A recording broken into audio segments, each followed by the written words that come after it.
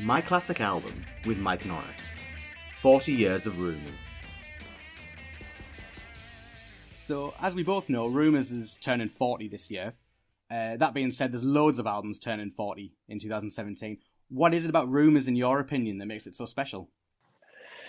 I think, what really made it special was the fact that I walked into this project as hired as an engineer, and within about 15 minutes, the band was fighting. I've seen, Crosby, Stills and Nash fight. I've seen Kenny Loggins and Jim Messina fight, but this was weird. I've never seen couples fight. They were throwing champagne at each other and screaming obscenities that you cheated, you lied, and so this is what the first day of the record was going to be like. And I thought, how is this going to work?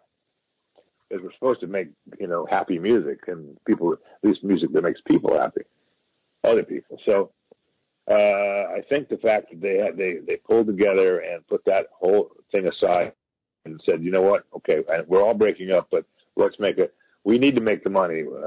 Let's make a great record. So, and that was Stevie.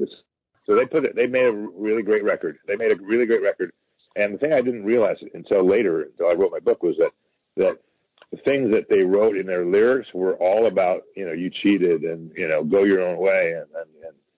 So it made it, they agreed to put all that aside and make a good record, but, it made it even harder when they had to, work on the lyrics and hear these lyrics being pounded in their head at 110 dB and to sing harmonies to them.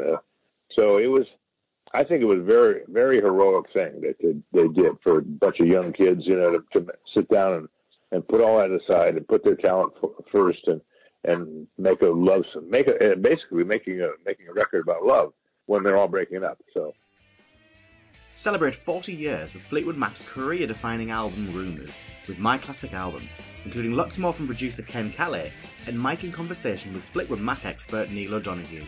Join the celebration at www.myclassicalbum.co.uk.